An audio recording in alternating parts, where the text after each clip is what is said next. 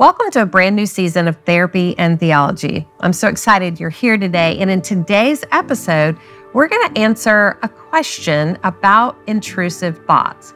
Now, before I get into the content though, I have to let you know, our team has put together a very helpful listener guide that you can download for free using the link in the show notes.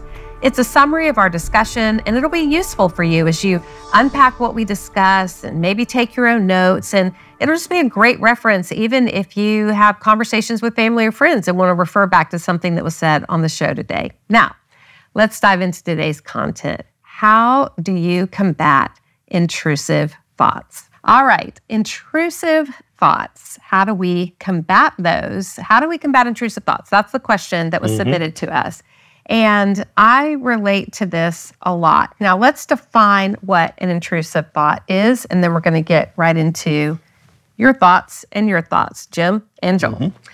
Now, intrusive thoughts are, according to this definition, negative ideas and images that are uninvited and unwanted. It's not the positive side. It's not looking at something and go, wow, this might actually work out okay. It's looking at something and all of a sudden a thought comes to you that is negative, it's uninvited, and it's unwanted. Now, this can happen to me because sometimes I struggle with catastrophic thinking, but even more than that, just worst case scenarios. And I'll be looking at something and I'll be thinking, you know what? Okay, this is what needs to happen, and then I can do this, and then I can do this. And all of a sudden, it's almost like this jarring feeling of this isn't going to be okay.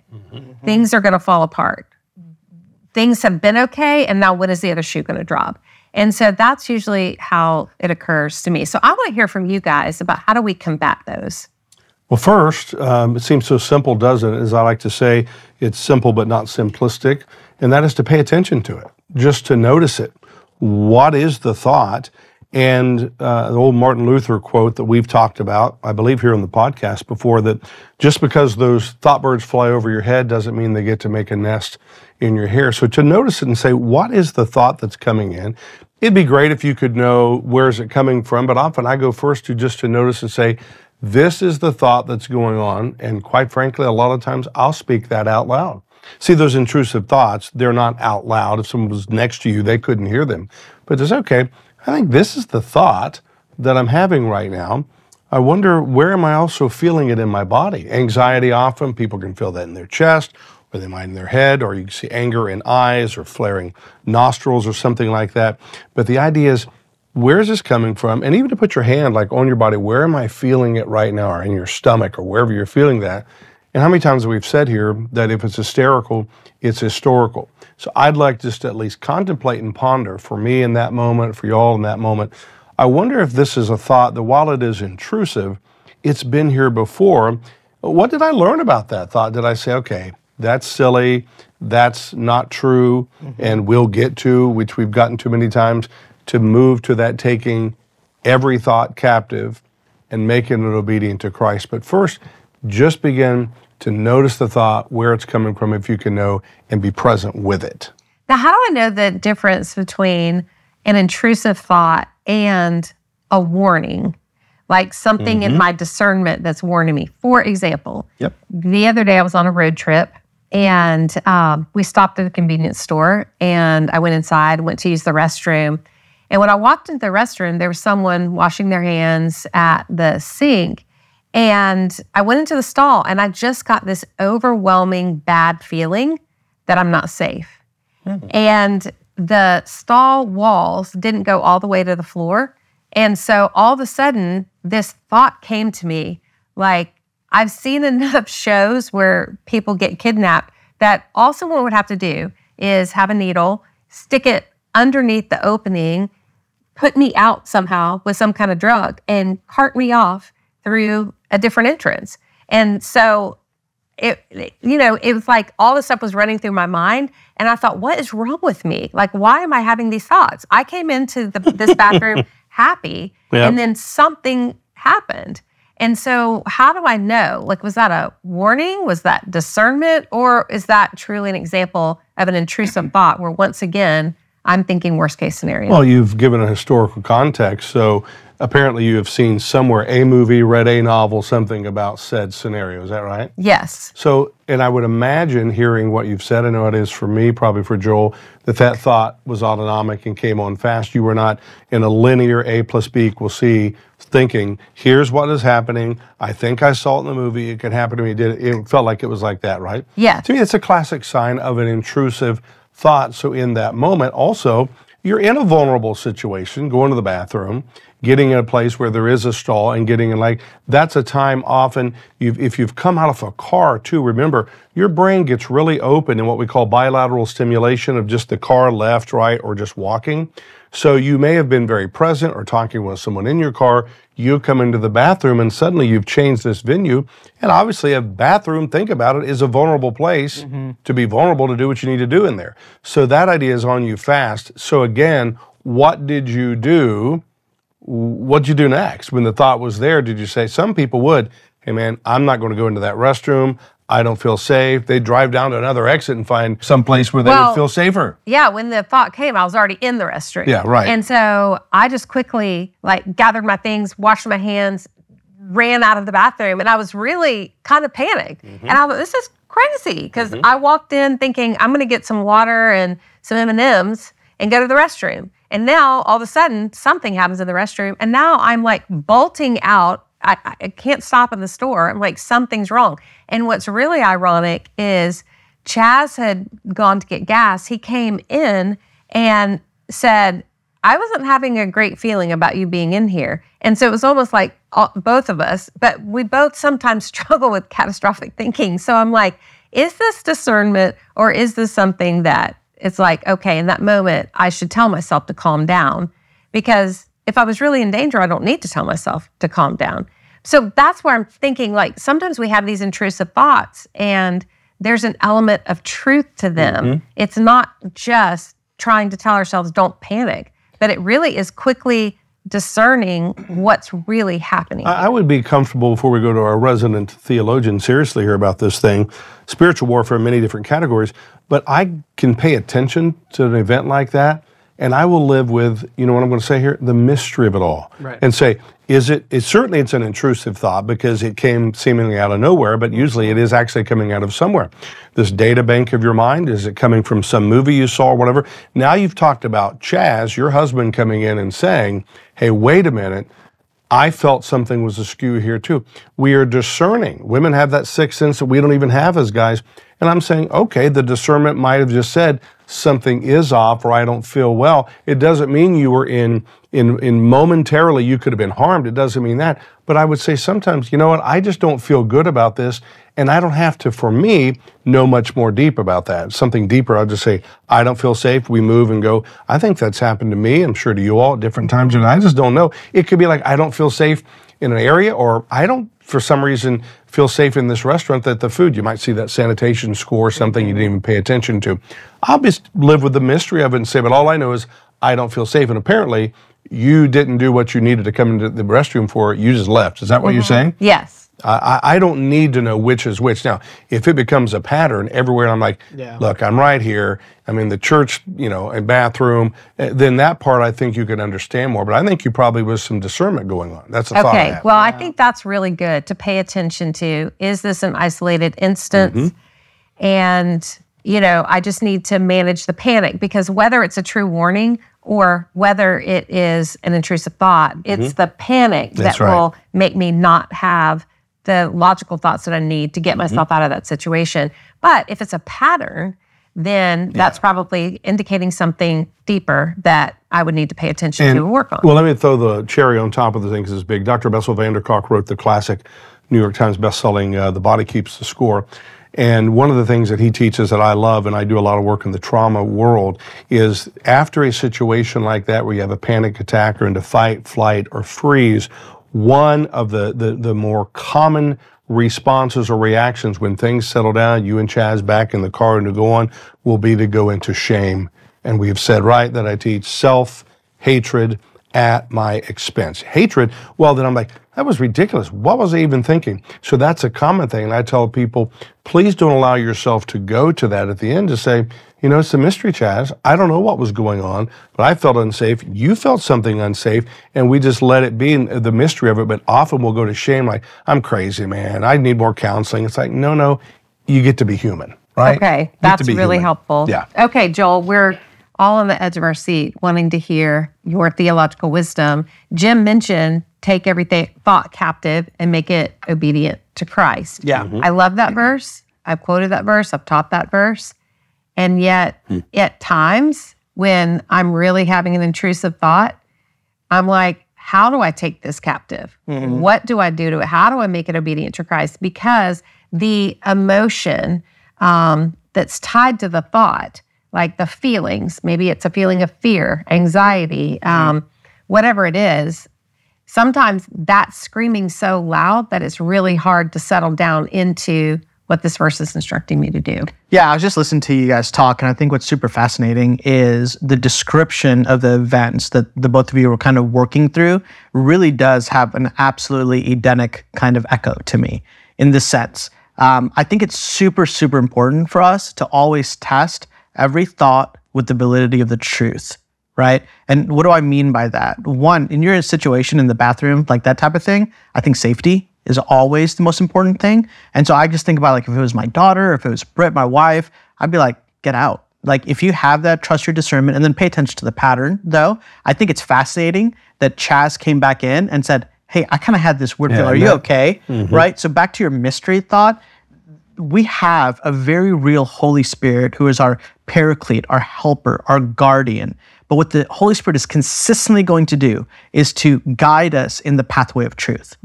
You know? And so we have a gift in other brothers and sisters in Christ who are able to speak to, who are able to identify patterns for us. I want to go back to Eden, and especially with this intrusive thought idea. Think about what the serpent does with Eve. The first thought, up until this point, the thought framework for Adam and Eve is guardrailed by the truth of God's word. But what the serpent does is present an intrusive, a thought that ought not be there, right? A thought that is contrary to the truth of God. But what Eve and Adam don't do is go back to the source of truth. They entertain a thought. And that entertainment of the thought becomes a curiosity which turns into a crisis in their lives. And it's not that the thought itself is improper, especially after the fall. Like, we're going to have all kinds of crazy thoughts and ideas, and it's going to feel dysregulating for us. But the question consistently as believers, as Christians, people being led by the Holy Spirit, is to go back to the source of truth. I want to get into the 2 Corinthians passage, but I always have had this thought, Lise and Jim, why didn't Eve and Adam just say to the Nakash, the Hebrew word is for the serpent, that's a great thought. Hold up 1 second. Let's go grab Yahweh. Or better yet, tell the serpent in Genesis 2 or Genesis 3, like, if you have questions, go ask God yourself. Go ask him yourself. Absolutely. And the other interesting detail is that in Genesis 3, we're being told that there's this indication that it was routine for God to walk with Adam and Eve and the connotations of the Hebrew language there is there's a routine to it. And the goal of the walk didn't have a destination in mind. It was leisurely. So there's plenty of space. It was and relationship. Time. It was relationship. Yeah. You're not trying to get to your destination. You're trying to establish a quality of relationship in between the walk that's happening. And so again, going back to the source of truth is this, and you kind of did that with the bathroom scenario. It's like, wait a minute, I had this feeling. Chaz kind of affirmed it. I'm in a place that might not be safe. And then identify, okay, are there patterns? When we get to 2 Corinthians chapter 10, and it's a passage that's quoted all the time. Let me go ahead and read it for us. 2 Corinthians chapter 10, starting in verse 4. Paul says this to this church in Corinth. Since the weapons of our warfare are not flesh, but are powerful through God for the demolition of strongholds. If you're circling or taking notes, you want to highlight that word stronghold. He says this, we, which I think is interesting that it's second person plural, right? Like the we idea of it, we demolish arguments and every proud thing that is raised up against the knowledge of God. And we take every thought captive to obey Christ. Okay, what are these strongholds? These strongholds, I think, are, in this context, thoughts that are contrary to the truth of God. So one of the questions that we want to ask is, Are the emotions, the intrusive thoughts that we're experiencing as we're evaluating them, are they obstacles that are actually setting us up against the knowledge and the wisdom of God? And if there are obstacles that are setting us up against the knowledge and wisdom of God, these are things like what you said, Jim, that you watch the bird and you're like, bye, see ya. You don't belong here, right? The phrase taking captives, it's actually it has a military context to it. And the picture is prisoners of war. You would see this in the ancient world all the time. You know, prisoners of war. Super important here. Paul is addressing the thought, not the person. The thought that is against the wisdom of God is actually attempting to take the person and make them a prisoner. What Paul is saying is, don't let the thought make you a prisoner. You actually, by the power of the Holy Spirit, have the availability to properly and appropriately address the thought. And if the thought is against the wisdom of God, you take that thought captive. Instead of letting that thought hijack you. Exactly. Yeah. So good. Jim, I know you have a really good example about getting on an airplane. Yeah. And the fear of flying has been something that you've had for a good long while. And yet, in this past year, you flew probably more than you've ever flown in your life, and you still have a system that you have prepared in advance for the intrusive thoughts when they come, because you've seen a pattern of this is when some of those intrusive thoughts come. Tell us about that. Well, as we are recording this podcast, I'm at the 10-year anniversary. And so it was 10 years ago exactly when, totally unexpectedly, as far as I saw in the moment, this thought came over. And I flew in airplanes. I could sleep in the floor, sleep across aisles if it was an empty plane, no problem. I loved it. I just loved getting on airplanes. And pilot said, which you all know the language, flight attendants prepare for takeoff. And man, it overcame me. I was in a middle seat. I had been angry. I had been burned out. Talking to my wife and a therapist I worked with at the time and said, look, I'm burning out, hosting 3 national radio talk shows a day up till 2 o'clock in the morning. And I was really asked for someone to rescue me. So what I began to, in the moment, of course, that panic came out of nowhere, right? And I thought, what in the world? And I literally cried out, and almost crying, saying, Lord, please don't take my flying, because so much of the ministry I do was involved in flying. Well, through this 10-year journey, I learned a lot more therapy around it, some EMDR, which is brain trauma healing type of therapy. And I began to know that from now on, I'm going to look at when anxiety comes in or a panic attack or something, I do not want to see that any longer as my enemy. It is either nothing, it's an intrusive thought, out of nowhere maybe, and or this is the question I ask myself, is there something out of alignment in my life? We would call that something that's incongruent. A lot of stuff 10 years ago was out of alignment. I knew that I was burned out, stressed out, 60 pounds overweight, compassion fatigue with doing a lot of clients, a lot of counseling. So inside, and some underlying anger and just frustration. So when that anxiety came in, I saw it as an enemy, but it became one of my greatest friends, because as I interviewed it, I said, from now on, I'm going to do an inventory to ask myself daily, is something out of alignment in my life? Also, do I have a good friend, of which I do, and more than one, that I could call and just say, hey, I'm feeling this anxiety. I'm going to do with my language here, I'm going to interview anxiety. I was a broadcaster, we do that here. Think about this. And I've done thousands of interviews in my radio career. And so, all right, anxiety, take a seat. You're not my enemy. What are you trying to tell me? And often it's like the anxiety just says it's something could be in my body, that I can't figure it out.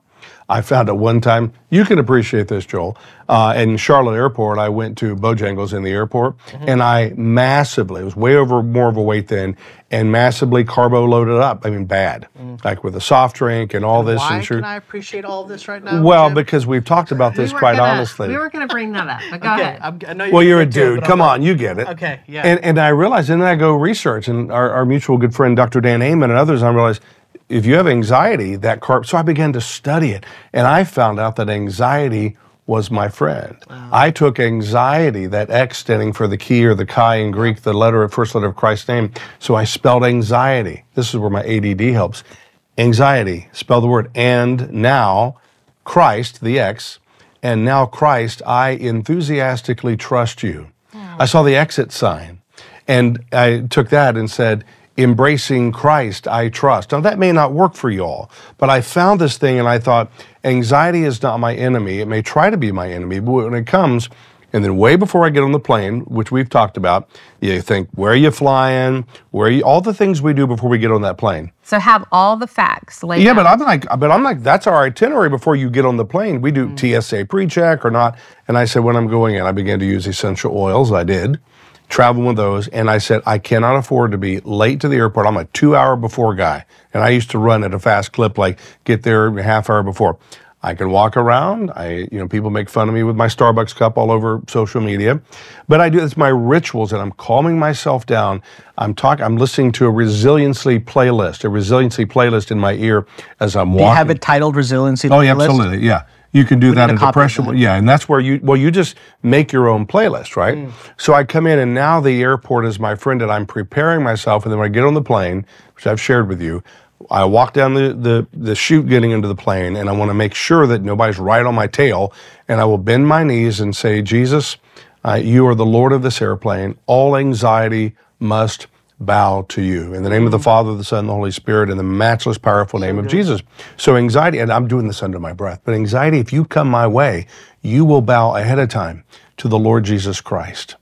You must bow. So if it comes on, and then if anxiety were to hit me on the plane, which has happened from time to time, I will sit there and I will say in my mind, take your best shot. You're going to do that. Jesus Christ is the Lord over you. And I've survived every airplane anxiety thing that I've ever had.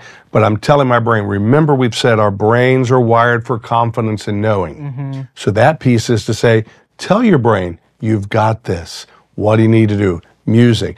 Distraction is one of the #1 keys to battling anxiety in a moment. Get on your phone and distract and all like that. Those are tools I have. And then if the anxiety does hit me, and sometimes maybe it is in a bathroom or a place I least expect it, that's a big one, then I'll say, what are my tools? Wait, breathe. What's going on for me right now?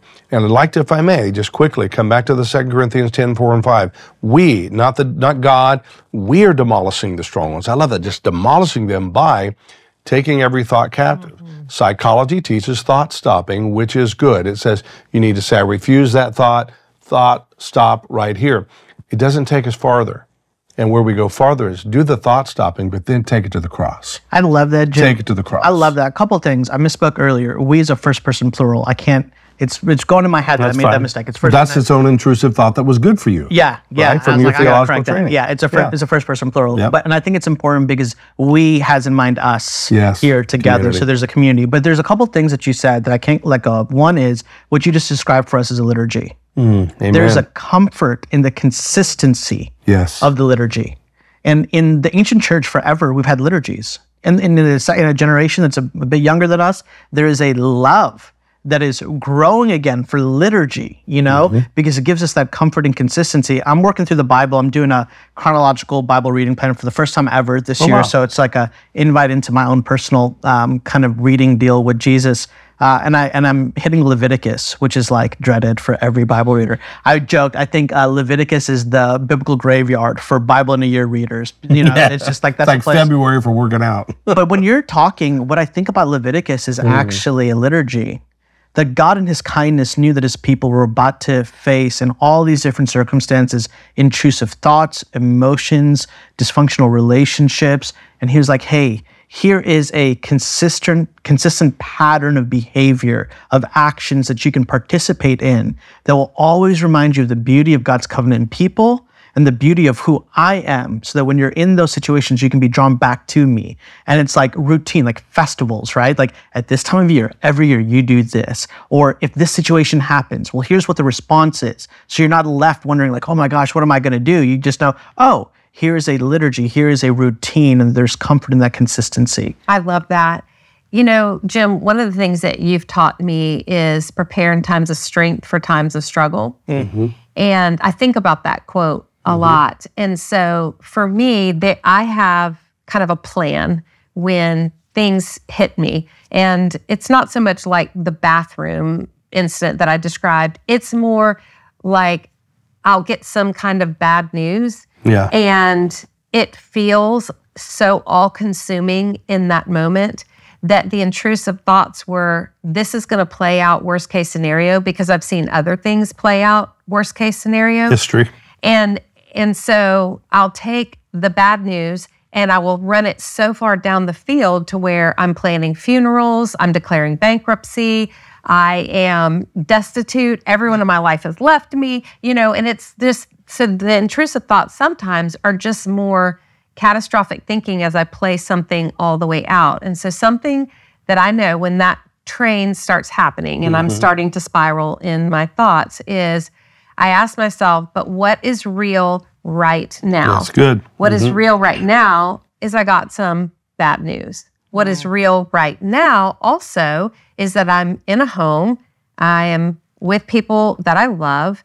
I am able to eat my next meal. I am able to go to my job. Like, there are so many real good evidences of Christ's faithfulness that part of taking the thought captive for me is just that question. Okay, but what is real right now? Yeah. And then I'll go to tomorrow. And what is real for tomorrow? And I don't allow myself to go past that, because sometimes worst case scenarios do happen. That's true. But a lot of times I need to change my thought. But what if it all works out okay? There were things I was so completely stressed out about and having catastrophic thinking, worst case scenarios a year from now, that somehow over this past year, through counseling, through Bible reading, through letting life unfold, through God's protection, that maybe I don't even see that it says protection, those worst case scenarios did not happen. And things did, in some situations, really work out okay.